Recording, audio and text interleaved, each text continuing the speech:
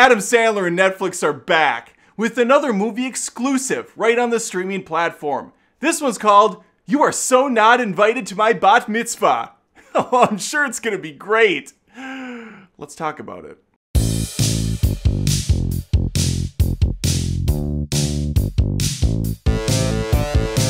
I'm trying not to give away the game in the introduction to this video review because I've been told by several people over the years that, Adam, you can't tell people if it's good or not right away. You need to lead them into the video further so you get the engagement up. And so you don't have people clicking away because they're angry that you didn't like something they did or you love something that they didn't. Go ahead and subscribe to Adam Does Movies for milquetoast thoughts that are neither good nor bad. There's gonna be pros, there's gonna be cons, but I'm gonna be walking that tightrope, baby. I'm not gonna be giving you an opinion one way or another. Okay, this movie sucks ass. What could possibly be worse in 2023 than an Adam Sandler comedy? How about an Adam Sandler comedy that primarily focuses on his daughters in real life? We got Sadie Sandler in this. We got Sonny Sandler in this. We got about 3 minutes of Adam Sandler in this. If nepotism needed a film title, it would be You Are So Not Invited to My Bat Mitzvah. This movie is really a celebration of Adam Sandler's friends and family. I know it's always kind of been that for Happy Madison Productions, but at least for the most part, Sandler's friends were comedians. They were naturally gifted. They were very funny. And then there was also Rob Schneider. So it kind of, gave us a little bit of everything. And we will always be appreciative, or at least I will, of early Sandler productions. Happy Gilmore is still in my top 5 comedies of all time. Billy Madison is a damn classic. Hell, I loved Adam Sandler when he put out those albums, those CDs, like, they're all gonna laugh at you. And it had Fatty McGee, and it had Toll Booth Willie. There was some good shit on those. And then he kind of lost me after 7 or 8 pretty solid films. And it's just been crap after crap for decades, with an occasional uncut gem hidden amongst them all. But we are at the absolute bottom of the barrel with this one. This story focuses on Stacy and Lydia. Stacy, played by Sandler's daughter, she's the better of the two in this picture, but there's no comedy coming out. All right, this is teen dramedy. It's very much going for a young girl audience, I would say in the tween years. But my 14-year-old daughter had no interest in this movie. I also watched it with my wife. She didn't laugh once, and she is a lot easier to please on the comedy side of things than I am. I believe this is based on a book, probably a lot better than the garbage that this thing was. And before someone says, inevitably, Adam, this movie wasn't made for you. It's made for teenage girls. Okay, well, you know what? I like Mean Girls. Was that not made for me? Because I certainly thought it was hilarious. And Tina Fey is an absolute legend in my eyes and one of the funniest female comedians out there today. There's not a funny female comedian in this movie. There's a teacher that shows up later. She's kind of supposed to be zany. She has a bizarre haircut. She's trying her damnedest, but the words that are coming out of her mouth have zero comedy to them. There's no punch to anything.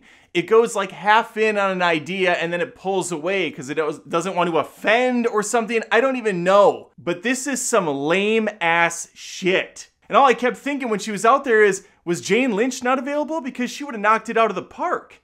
And that's the difference between some of these comedians. Jane Lynch can just enter a room and elicit a laugh from people because she has that presence, that energy, that excitement that's just so funny about her. Hell, Zooey Deschanel would have knocked that role out of the park. And this teacher's in it a lot for some reason. I don't know what was going on, but this whole movie is a complete shit show. The premise is very simple. Stacy and Lydia are getting ready for their bat mitzvah. This year they become women. Right now they're in that awkward early Britney Spears phase. They're not girls, but not yet women. I'm not a girl. Not yet a woman. Everything's all planned out. They're gonna have these extravagant, expensive parties because everyone in Hollywood is rich. So now every movie has a bunch of rich characters in it that like 3% of the population can recognize and appreciate and relate to. I am really getting sick of all these comedies where people have multi-million-dollar houses, they drive like 6 expensive cars, And yet we're supposed to feel bad because they can't maybe buy a dress for their daughter that probably costs more than my mortgage every month. In fact, there's a joke in the movie where Stacy's mom, who's played by Idina Menzel, the Frozen lady from Broadway, she's in this film. And just as an aside, I know she's a Broadway actress. I know she killed it in that stuff. But she has a very expressive face. Big features, very larger than life presence going on. And it's probably because up on stage, you have to kind of overperform. It doesn't translate one-to-one. So anytime she shows up and she's reacting to things, it's always like,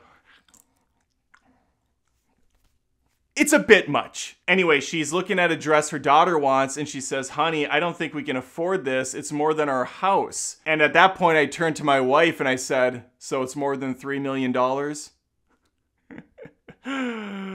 We have fun. Subscribe.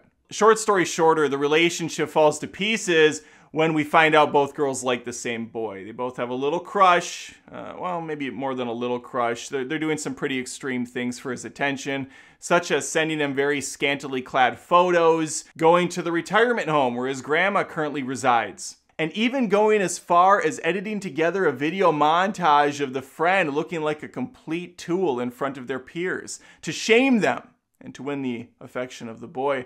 It's a sad state of affairs in this movie. No one's likable, even the main protagonist is so self-absorbed, such a kind of complete pile of shit throughout the whole thing that I just don't even know what we're doing here. End of the day, what are we getting out of this? Well, we're getting another Netflix film. Pretty half-assed production values.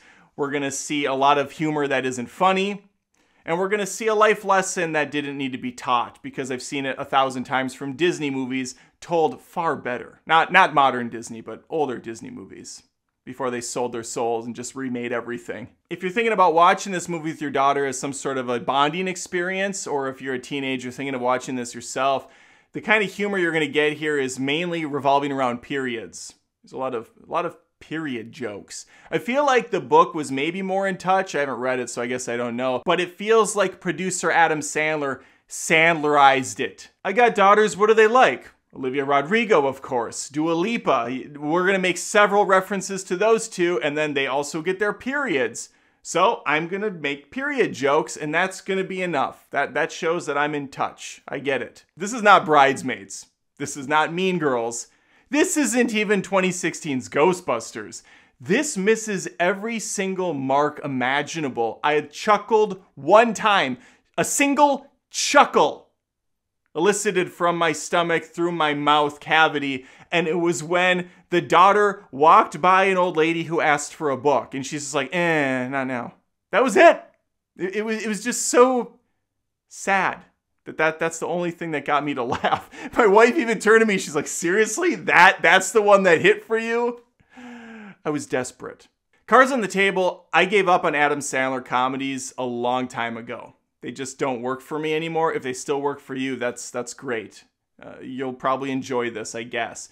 But I only watched this because my wife once again got sucked in by the influencers online, by social media. And they were saying, this movie's great. It has 90-some% on Rotten Tomatoes.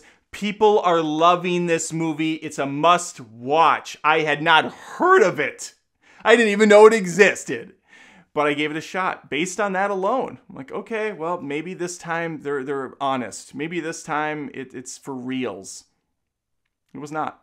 It was not for reals. Certainly wasn't for laughs either.